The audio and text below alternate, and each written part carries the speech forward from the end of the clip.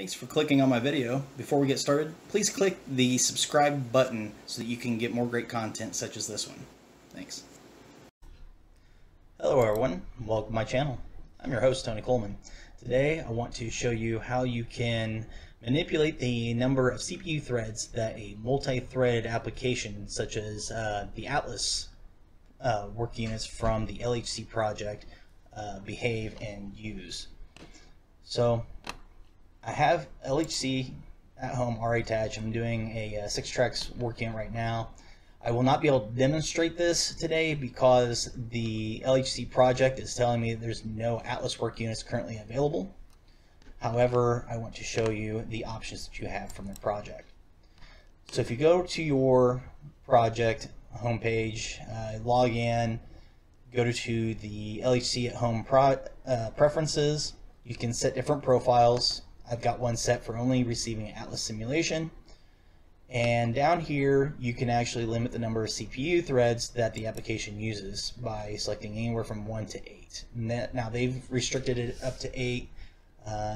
They may change that in the future, but by default it's set to no limit. If you wanted to use, say, 3 of your 4 CPU threads, you could change that to 3, 2, 1, whatever. In this case, this laptop only has 4 CPU threads, so setting it above 4 is not going to do any good, but setting it below 4 will restrict the number of CPU threads that Atlas tries to use by default. If that doesn't work out for you, say you want a little bit more control over how things work with that and force it without setting profiles. Some people will switch their computers between profiles based on different team challenges and stuff like that, and they don't want to muck with each of the profiles having limits on that, but they want specific PCs only to be restricted.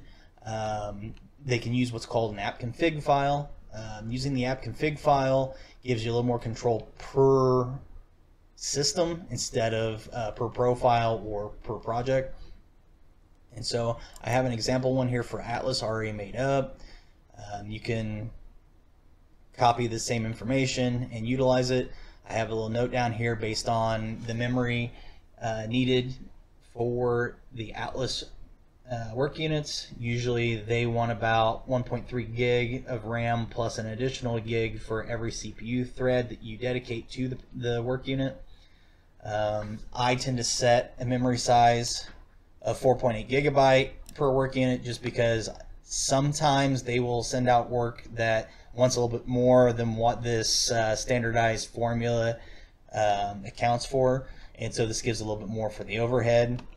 But I have this one designated for 1 CPU thread, so if I was to save this app config into my project folder, all Atlas work units that I download should only use 1 CPU thread. So how you do that, just copy the same text and then go to File, Save As. I use Notepad because it doesn't add a lot of the extra formatting that you can't see. It tends to have a lot less problems. So you'd want to go to your C drive, Program Data. Program Data is a hidden folder.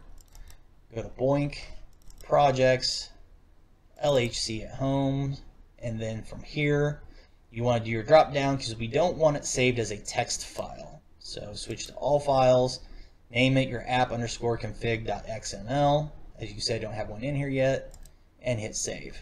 So now I've got that file saved in that directory, and I can either go to Options, Read Config Files, or I can just close BOINC altogether, give it a few seconds to make sure that all applications are no longer running in the background, and then launch BOINC again. And that guarantees that BOINC is reading all your config files.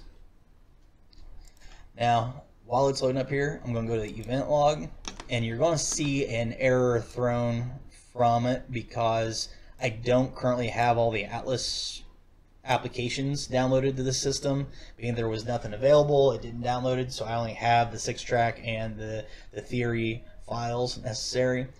As long as work's coming, you shouldn't get this red. So Once I do have work units coming in, it should limit them to just one CPU thread, and it will also limit it to 4.8 gigabyte total for the work unit. Also, my app config that I was showing on there also restricted to only running one LHC Atlas work unit at any given time.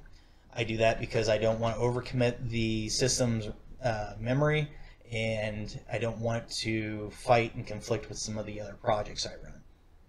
Now, you can do this with other multi-threaded applications at different projects. You would have to visit their site to see if there's any problems with it. Give it a go. This gives you a lot more control over how the work units use your system. Like I said, there are several reasons to do it.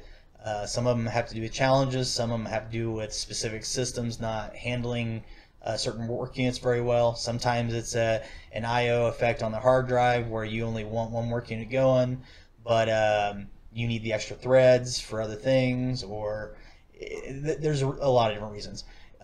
If the application is running in the background, sometimes you won't notice, but sometimes if it's using all your CPU threads, it'll interfere with what you got going.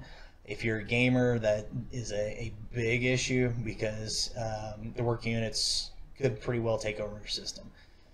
So that's pretty much all of the stuff you got to worry about. If you have any questions on it, please feel free to leave those in the comments section. Share the video, and definitely hit that subscribe button. And then if you want more videos such as this to come into your feed, make sure you hit that bell button as well. So until next time, have a good one.